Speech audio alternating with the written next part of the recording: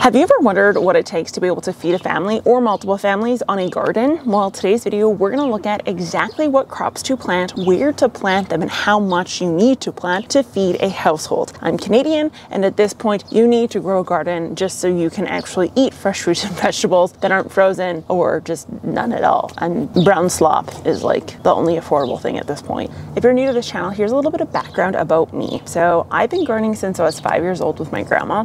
This completely launched me into loving the science side of both plant and soil science. So I obviously chased a very expensive piece of paper in that world, which resulted in me getting a Bachelor of Science in Soil Science. And that in turn has kind of spring-loaded or launched me into being able to see how food is produced on a mass scale from a farming perspective, as well as on a home-based scale. What I'm going to talk about today in regards to what seeds and plants I am planting and the quantities, I'm going to be talking about both raised beds, containers, and in-ground. And if you have the ability to do the method that I'm referencing when I'm referencing said fruit or vegetable, then I would go for it, because that is the ideal scenario for those to be grown in. Now, if you don't have access to in-ground and you only have access to raised beds, it doesn't mean it's not possible. I make content on how to grow all the crops in all the scenarios, don't get me wrong, but in a perfect world, for maximum yields, this is kind of what you would want it to look like. For me personally, I feed my household, my sisters, my brothers,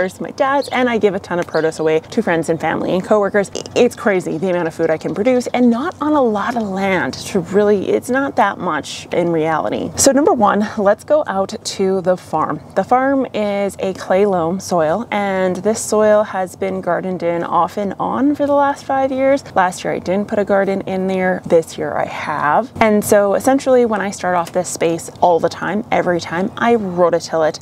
And this rototilling process, I usually run it 2 to 3 times, and I don't just do one round. And the reason for that is because the first round, usually things are frozen, a little bit moist, so you get a lot of aggregation and clumping. And my goal ultimately is to get a fluff soil. Now, we're going to talk about why here in a little bit. On this space of land, if I didn't till, I would have grass invading the space. I don't own the land, so I can't put up barriers and walking lanes with straw and mulch. So I don't have that luxury. It's not my property, so I can't be trucking in tons of wood chips and throwing them all over the place. And if you're new to this channel, you probably don't realize this, but I don't really care how you garden. I think that every tool is a tool that should be used at very specific times. And in this case, tilling is definitely a tool that needs to be utilized. You combine hard clay with a working farm where a lot of compaction happens because tractors drive over that space all winter, fall, spring, when nothing's planted in it, and you end up with the perfect recipe for very compacted soil. So after that rototilling process is done, I will take the soil temp. Now the soil temp, I want to be around the 5 to 10 degrees Celsius because I'm not necessarily putting in warm crops. I am putting in cooler crops.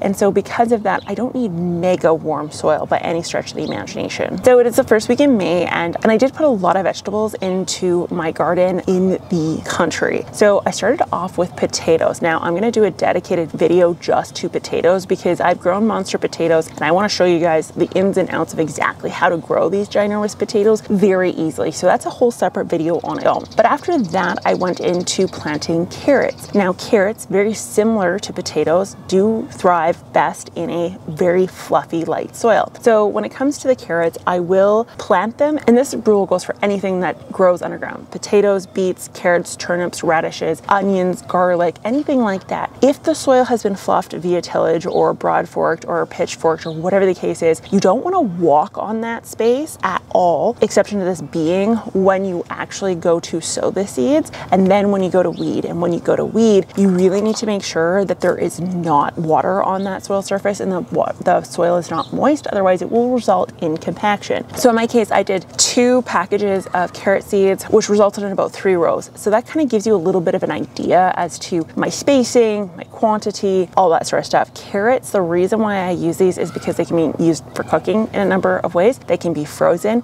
and they will store in your fridge for literal months, no problem whatsoever. They're tasty, they're sweet if you allow them to get a little bit of a freeze or a frost. And so because of that, they are definitely a staple in my house, and they do best when grown in ground in a fluffy soil. You can put them in a raised bed, but I find that they don't perform as well in my raised beds. I do believe that may have something to do with heat and temperature of the soil getting a little bit higher. The soil in ground, particularly this space because it is farther north, tends to be a little bit cooler, and that's why I end up with what I perceive to be pretty big healthy carrots. So we have potatoes, we have carrots, next we have beets. For this one I did one large harvest package. This is a Canadian company and it's essentially like 2.5 of just your regular seed packs, and I do the Detroit Reds. I used to have a love of Winter's Keepers. West Coast Seeds used to sell them. They no longer carry them, so I can't get my hands on them, but Detroit Reds will do fine in a pinch. And for these I did around 2 rows. They tend to not store as well. You can freeze them, you can pickle them, and you can can them. Don't get me wrong, you can do all those methods, but for me, that's a lot more processing that has to take place. Whereas a carrot, you throw it in a bag with a little bit of a damp paper towel, you throw it in the fridge or in cold storage, and it's good until you want to process it. Beets, you pick it and you have to process it within 2 to 3 days. So it's quick. So because of that, I don't grow a ton of beets, but I do grow them because color, flavor, and just something different that's not a potato or a carrot. After the root veg, we start to get into the vines. Now, I'm going to list out a number of different vines and why I grow them, and each one I grow a little bit different. I do prefer to grow them in ground because of the sprawl that is necessary. When you allow these plants to sprawl and send out their tiller roots into the surrounding soil, and if that surrounding soil is prepped in a way that they're able to access it easily, not through grass and weeds and all that sort of stuff, but just kind of bare ground or ground with some mulch on top, you end up with a powerhouse of a plant because now you've got a lot of greenery that can really sprawl out and get a ton of sun, combined with a root system that is continually expanding. So that's why I grow these in ground preferably. Now, I do grow these in raised beds as well, and you guys have seen it before. I usually will plant them on the edge of my raised beds, and then I will let them come out of the container or out of the raised bed and then go onto the grass, the lawn, and I will allow them to send out tillers and leaves on that lawn space. So for vines, I did do cucumbers, and I do both cucumbers in the city and on the farm. The cucumbers in the city are typically like your lemons, your melons, these really unique looking cucumbers. Some things that are a little bit more exotic. It's a bumblebee. He wants to get out, but he doesn't want to get out. He's like, it's warm, it's nice, there's flowers in here, but I also don't want to be in here. So, okay, I'm gonna let you go, go, go. There you go, gee. Cucumbers, I will trellis these over, allowing them to spill over the edges. So what this means is I will plant them at the back of one of my raised beds with a metal trellis, whether it's chicken wire or something more sophisticated, and I will allow them to crawl upwards. The reason for that is because of limited space. I want to capture as much sun and air movement as possible. Sun for the purpose of photosynthesis and air movement for the purpose of lessening the potential of powdery mildew. So that's what I do in the city. In the country, I spread them out as normal. I make sure that they have about 2 feet between each row, and I will only do early Russians or anything that is best for pickling. So not fresh eats, but mostly pickling. And you're gonna realize very quickly that the farm plot is for a lot of stuff that is going to be overwintered and not necessarily eaten in real time. Eaten in real time. So after the cucumbers, we get into some squash. Now, I personally have tried to grow spaghetti, butternut, and acorn squash in the city, and I have gotten results. Don't get me wrong, it has worked, but I find my best results are present on the farm in ground. And this, I actually don't row space at all. I will make a mound. I will put 3 to 4 seeds inside of that mound, and then I will cover it up. And so in the space of a drought, which is what we're in right now, I will make a concave divot in the ground, put the seeds in, and then put a little bit of soil on top of that. And the idea there is that it's going to kind of act as like a catch, a bin, if you will, and the water will drain into that space if you've kind of set everything up correctly. And that's really important on the farm because I'm not out there to water every day. I maybe get out there once every 2 weeks. So I do kind of need it to work on its own without me intervening. And one way I do that is through that concave mound. And I use that concave mound method with potatoes as well, but I discussed that in the potato video in a little bit more detail. So the rows I'd mentioned, the root rows and the rows we'll mention after this, cucumbers included, I will make a divot in this for this year a concave, and so again, it's kind of like a channel. It acts like a gutter that water will filter into, and again, it's just for capture of water. Now, we had a wet period years ago, and on the farm I did the opposite. So I actually made a mound and I seeded into the mound. The idea being I want to get the roots above that potentially anaerobic condition caused by excessive levels of moisture in the soil. Ones that actually don't grow best in the country compared to the city are things like birdhouse gourds, loofahs, zucchini, anything that's a little bit more on the exotic side. Pumpkins that need to be babied, so all of like your decorative pumpkins, for example, those actually all do best planted in the city. The only other squash I planted outside of the city was pumpkins, and I only did 1 or 2 plants of these. It's one of those things where I will use them for eating purposes, but I'm not heavily invested in them as like a staple compared to something like a spaghetti squash or an acorn or a butternut. And these will again store very long term in a cold storage. If they don't make it till basically the next spring, I'd be shocked. After that, on the absolute back end of this entire plot is my corn. Now, the reason the corn is on the end actually comes down to several different reasons. Number one being it acts as a wind block against the very intense winds that actually will push through that garden. And my first row almost always is nearly on a 45-degree angle, unfortunately. The other reason it's on the end is because I reserved that entire back portion to plant as many rows of corn as possible. Now, I want you to think of it this way. The outside rows of your corn rows, so if you did 4 rows of corn, the outside 2 are going to produce 1, if maybe none, no ears that actually have corn on them. The cobs are going to be empty, or they're not going to be fully pollinated. The only plants you can expect actual corn from are going to be the inside 2. So you can see very quickly why 6 or 8 or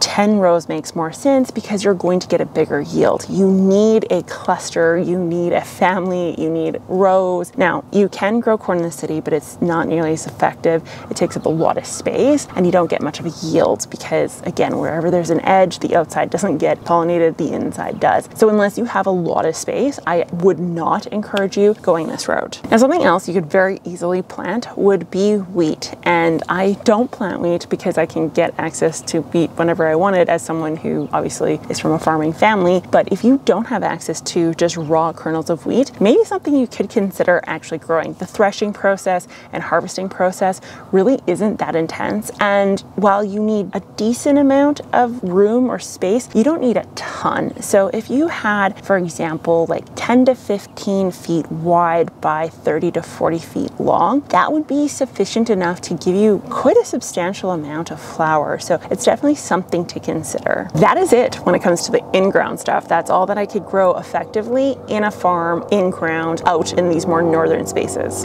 When it comes to basically everything else, it's grown in the city and only grown in the city because that's the only place that these are going to thrive and survive. That thing, there's a bird and it's crazy looking, and it's like hammering the furnace, and I don't know if you can hear that. I don't know if the mic's picking it up, but it's kind of funny. It's like slamming on metal, making music anyways. So in the city, I have very specific stuff I will grow. And the reason for that is because sometimes the intensity of the sun in the farm can be a detriment. The temperature of both ambient and in-ground can also have a negative effect on the yield or the crop. So ones that grow in the city are going to be tomatoes and peppers, hands down. If you do okra, eggplant, artichoke, anything like that, that's a bit of a warmer climate plant, I actually heavily encourage you to grow them only in the city or in a space that is a little bit warmer. Now, if you don't have access to, warmer conditions, city, above ground, what you could do is actually put them into containers. Just a 5-gallon bucket is enough to actually sustain some pretty good growth off of a tomato or a pepper.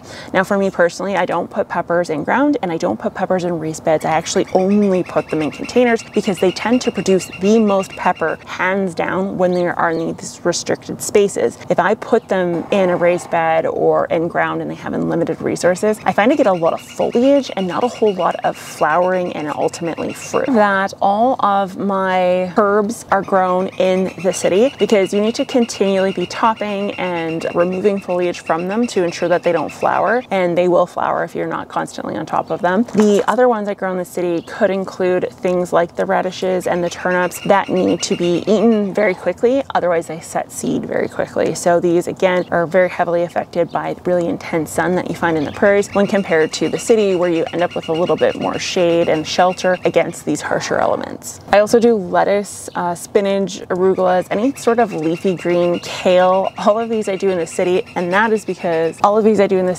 that actually comes down to the fact that they again will bolt in an environment that is the bolt-headed prairies, whereas in the city I can actually guard them, protect them, and shelter them in some way. My hands down probably most favorite and most utilized in-ground row setup that could also be done in raised beds, but just by sheer volume purposes I do put in ground, are going to be beans, and more specifically bush beans, not pole beans. And the reason for that is because bush beans have very high yields, they are very easy to pick from, and as long as you're harvesting they will continue to flower and you can continue to harvest. It is like best possible plant you could grow. Now you can let these turn into actual beans and then use just the beans, or you can cut them before those beans fully form and then freeze them, etc. and so forth, but they're an absolute powerhouse when it comes to having fresh green. Like if you've ever had a green bean salad, it's delicious. You can, again, you can freeze these, you can can these, you can pickle these, like literally endless possibilities, all of which are wonderful possibilities. They are one of my most favorite plants to grow. Now, a plant that I never really consider, and you're probably wondering why, is peas. I find that they're too much work for the output that you get. Now, don't get me wrong, I think peas are delicious, and I think that if you have the time and you can put in the effort to grow these, then you should. But I personally will only kind of sporadically put them around my garden. I actually use them as a signal for when the soil has warmed up enough that I can actually transplant or plant outdoors. Now, the peas themselves, the reason why I don't plant them is because on the farm, what tends to happen is mice will actually eat the pods, and so I end up with half-filled pods, and kind of gross that mice are crawling all over them. And then in the city, I have birds that usually pick off the tops for quite a while until eventually they give up. And then I just find the yields, because they're in raised beds or containers, it's just not high enough. You need a lot of volume, like similar to like a bean plant. And so because of that, I just don't bother with them. But if you had an in-ground space where you could control the potential of like voles and mice and that sort of thing, then absolutely go wild. They're definitely a good choice. Now, all of this produce results in pounds and pounds of food. I'm not joking at all. It is so much that I need multiple trips to and from the city just to bring back, example, an entire trunk of just squash. So because of that, I'm pretty confident that if you followed kind of loosely what I'm doing, you would definitely be able to feed your family absolute no issues. I still have tomatoes in the basement that I need to turn into pasta sauce that are frozen, so it's a lot of food. And for tomatoes, I grow like 50-ish in like my garden, 50 to 60 of them, and that seems to be way too many for what I need. But now, one thing you're gonna notice I didn't mention was fruit. And the reason for that is because in the city, you need a lot of them to be able to make a difference, and they're perennials. So that means that they are going to continually consume space in your garden. So if you don't have it, it doesn't make sense to take that space up with perennial fruit plants. Now, the exception to that in the city is actually a raspberry. The raspberry I find is very prolific, even with not a whole lot of canes. So because of that, I do the strawberry or the raspberries in the city. On the farm, I would love to put more out there. However, like I said, it's a working farm, and my family would definitely drive over in the perennials. Even if I put a big stake in there, they're still gonna probably be in the winter. So I don't have anything out there, but if I had a choice, I would definitely go with hascaps. Saskatoon berries, again, two very prolific plants that tend to do well in our harsher climates that produce a lot of fruit. Now, one that I do want to grow in the city, and I'm going to try to find this year because I'm going to be redoing some of my yard again, is grapes. There are some zone 3 grapes out there. They are very prolific. They are vines, so very easy to grow if you have like a fence or some space to trim in, and that is obviously a fruit. And if you didn't know this, grapes can be frozen, and they're delicious frozen. So definitely something that I am going to be looking for. So other than the raspberries, the grapes, I only have some strawberries. The strawberries are hit and miss. I don't know if they're really worth the space and the effort, but they're there because they're one of my most favorite fruits. But that's my list of all the different crops you should grow if you want to lower your grocery bill effectively without growing things that may not actually reduce your grocery bill, and ultimately where they should be planted in an ideal world if you have access to both raised beds, containers, and in-ground. Gate Crew, I will talk to you guys next time. Bye!